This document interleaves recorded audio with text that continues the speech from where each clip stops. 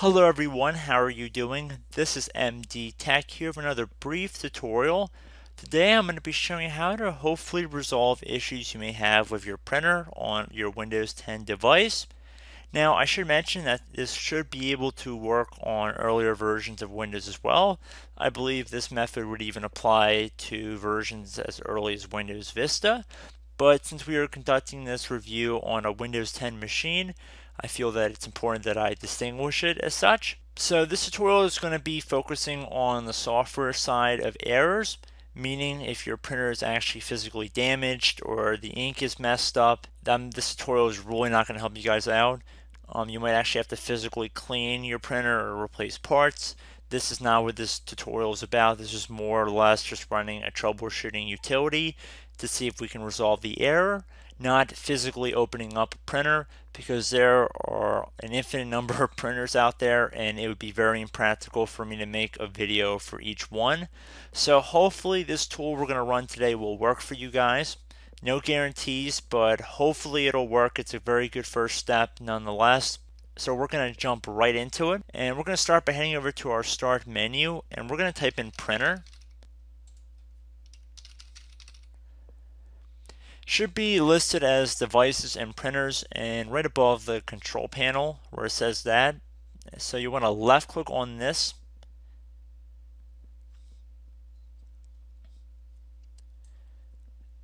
Now you want to go over to the printer section and you want to find which printer our default or current printer is. Now this is also really important in the troubleshooting process, because be very mindful of what printer is currently set as default, because in some cases your default printer might be a printer that's not even hooked up to your computer, or it could be an old printer that just has not been removed. And this can cause errors all in itself, because obviously you can't print to a printer that's not there, and you might just have to change your default printer.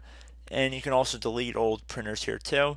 So if you actually right clicked on a printer, you could left click on set as default printer, and that'll set it as a default printer. And you can also left click on remove device if it was an old printer and you do not need it populating this list anymore. But anyway, we're going to pretend like that's not our issue today, and that we actually have a legitimate concern about one of our printers. And we're going to start by right clicking on that printer. Now if you have a lot of printers here and you're confused about what printer is your printer that you're currently trying to hook up to, usually the printer manufacturer name is included in the printer name, so hopefully that'll help a little bit. A Canon printer will typically say Canon and then whatever the model number is. Most printers, if not all, should have the model information directly on the printer, if not on the front. It should be pretty clearly visible on the side, so just keep that in mind. And the pictures also can be very helpful too, because sometimes like the larger, more heavy duty printers will actually have different icons in this. So while it won't be an exact match, in most cases it might actually kind of help you guys out to identify what printer yours is. But anyway, getting back on track here, we're going to right click on our printer and then left click on the troubleshoot option on this context menu. So at this point we can minimize out of the devices and printers window. And right now Windows will just scan for any issues. Again, this is not a guaranteed fix, but like I said, it's a pretty good first step. So it's just going to scan for different types of errors that could be causing problems of our printer here. So we see that troubleshooter couldn't identify the problem.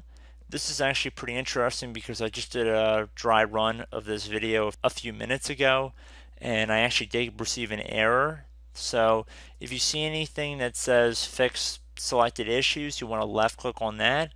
Otherwise you could left click on explore additional options.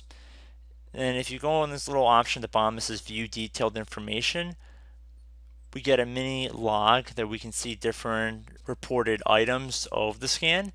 You can also left click on this little printer icon to print. I know in most cases it probably will not print. So hopefully if you have any errors here, you can just left click on next and it should resolve any problems you have. And then I would definitely recommend restarting your computer at that point. So I hope this brief tutorial helped you guys out, and I will catch you in the next video. Goodbye.